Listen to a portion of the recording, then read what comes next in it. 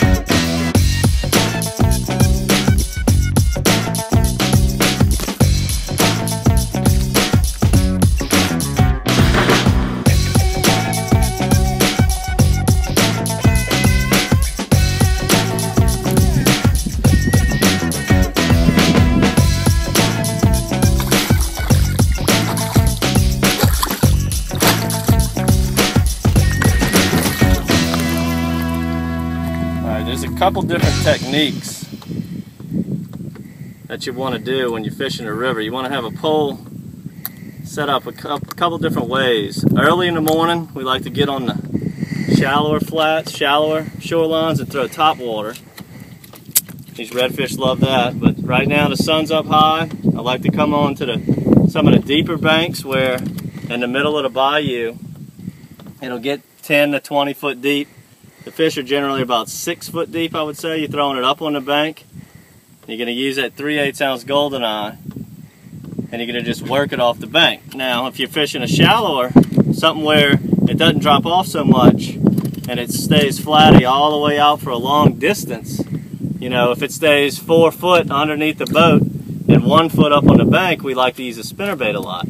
Just cast a 1/4 ounce spinnerbait, come back with it. Our goldeneye spinnerbaits work fine for that.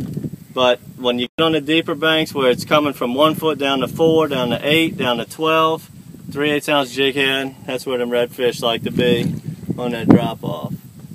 So I'm gonna keep throwing that till the sun comes down more. Then we might go to top water or spinnerbait later and get on some shallower stuff.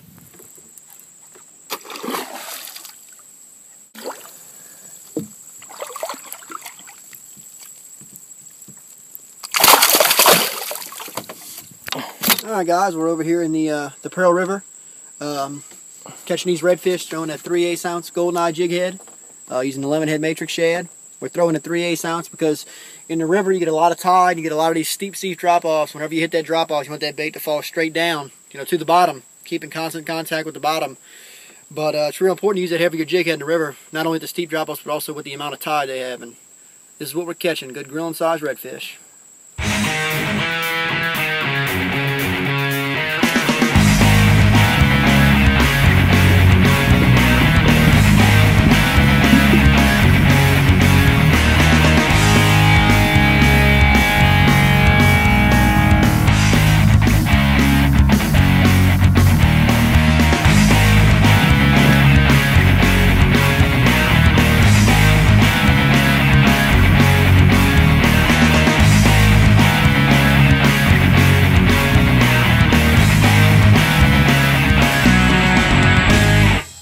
I can't tell if something's chasing him, something's got him now, I think.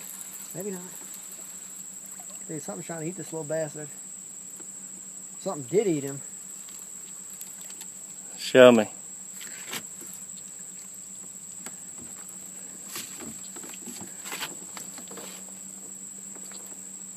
Guys, we just hooked this little bitty redfish here back in the river. Set the hook and something big tried to eat him. We didn't get a look at it. Probably a big jack or a shark. Had him on there for a second and apparently let go of the redfish. But you can see he's all tore up. Poor little guy. Something was after him.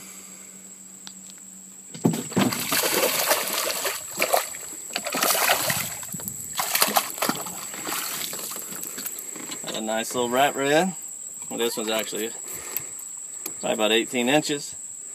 Look at this. You just spit up a shrimp. So I got some shrimp in this river right now. We're using that lemon head. Water's slightly stained. Reds really like this color. Like Tristan said before, that 3/8 ounce. Good jig head size to come off these slopes. It's starting at a foot. By the time we get to the end of our presentation, it's about 12 foot. And these fellas right here is hitting it somewhere in between. They like them drop-offs. Perfect size red for the grill. Alright, all you want to do is just cast it out to the shoreline, let it hit the bottom, and just slowly jig it off that drop-off. Reel in your slack, 1, 2, 3. Come down that drop-off, reel in your slack, 1, 2, 3, and you'll see, there it is, a little speckled trout. You'll see when your line hits the bottom, it'll go slack. Now when we get into the latter parts of the year, when it gets colder, we usually are in the lake fishing those bigger trout, but this river will get full of these 12-inch to 16-inch speckled trout. Go ahead and let this one go. This one's about 13 inches.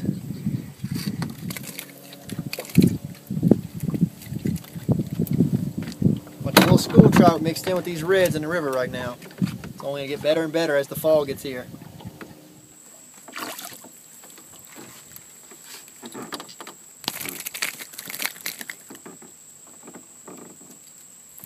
Onto a shoreline that's a little more flat. Average depth's around anywhere from 3 to 6 feet, and we went with the spinner baits. Sun's starting to get a little lower in the sky, and we're on that flat bank where we had the luxury to be able to fish a spinnerbait now. And we're fishing the spinnerbaits with the same result. All we're doing is fishing that matrix spin, 1/4 ounce golden jig head, and a midnight mullet matrix shad.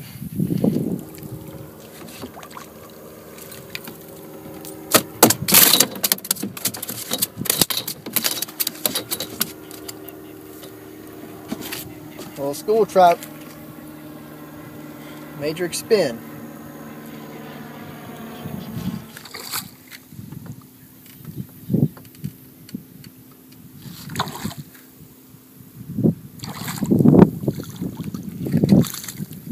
Little speckled trout.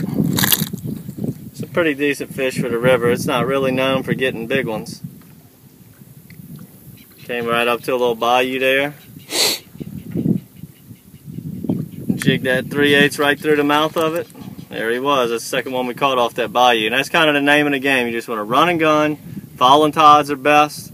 Fish every little mouth of a ditch that you can find where water is coming out of. And always pay attention to the bait. They got so much mullets and pogies in here right now. Anywhere, I'll just be running down the shoreline. If I see mullets and pogies go to bust the surface, it's time to just drop the trolling motor and give it a shot. Guys, better pick up a pack of matrix shads. Get down here to the Pearl River.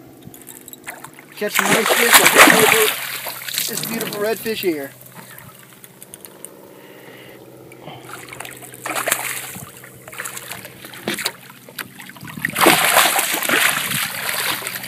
Once again, guys, just fishing that 3/8 ounce golden jig head. The matrix shad in both midnight mullet and lemon head colors. We're on the Pearl River system, and this is what we're catching. Beautiful fish just like this. Alright guys, hope you enjoyed today's episode. As we said, we're fishing the Pearl River system. Now we're in the middle of August. Now through really all the fall will be a great time to come fish the river. Salinity's up high, the river's down low. The fish are going to continue to transition here throughout the fall. Fishing these real steep drop-offs like we said, using 3/8 ounce jig heads, matrix shads, and lemon head in various colors. Hope you enjoyed the episode. Check out all the episodes at www.docksidela.com.